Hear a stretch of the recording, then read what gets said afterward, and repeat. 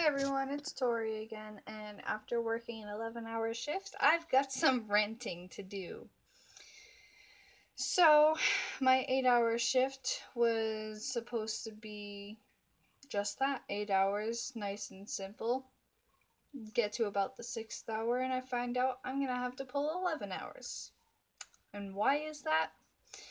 Because we had so many callouts today that legally, in order to stay running, I had to stay.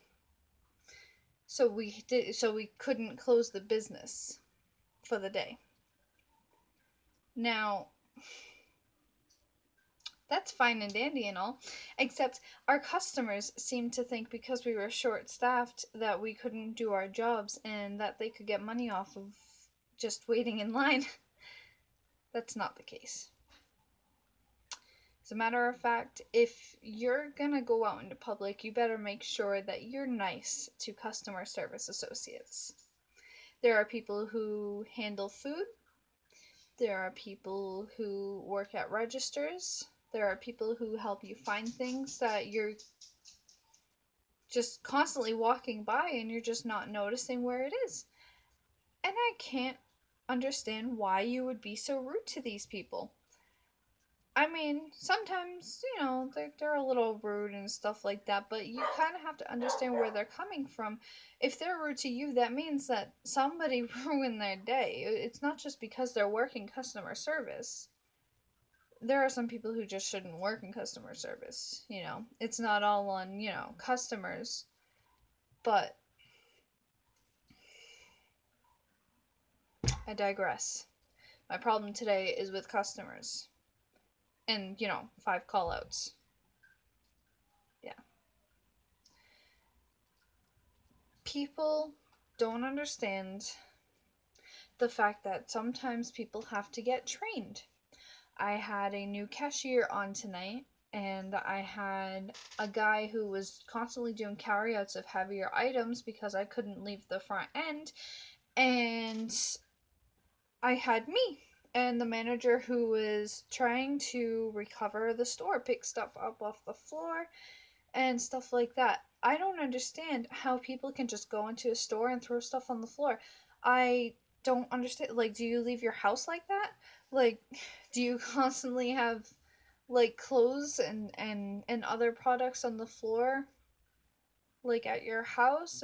Is that the way that you were raised? I mean, if so, like, I'm sorry you were raised that way, but you're out in public, you kind of have to be respectful of other people. I just don't get it. I don't understand why somebody has to be so rude to a customer service associate. If you're in a bad mood, stay out of the public. Stay home. And for God's sakes, don't get behind the wheel of a car, because if you're gonna drive that angry, I feel bad if you slam into anybody. I just don't get it. And you don't get money off because there's dirt on clothing that you can literally just wipe off. You don't get money off because you had to wait in line for 5 minutes. You don't get money off because somebody didn't put in the discount right away, because it doesn't go in right away anyway. It goes in at the end of the transaction. And you most certainly do not get money off because the service desk, me, is turned around doing a return who was there before you. You can't get everything for free. You have coupons? Fine. You qualify for a discount? Fine.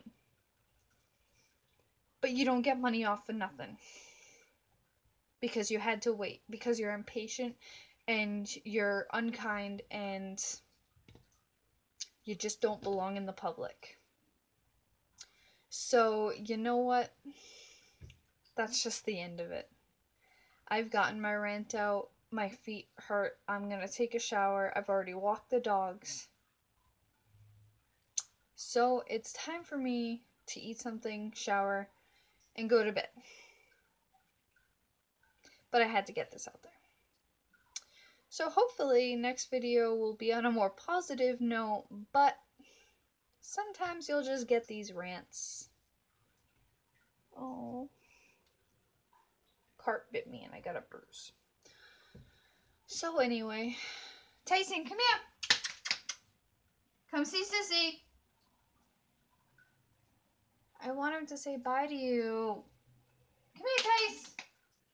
Tyson, you want a treat? Tyson, treat? I don't know where my dog is, but I'm sure he sends his love. I'm gonna go try to find him now. Bye, guys. Have a good night.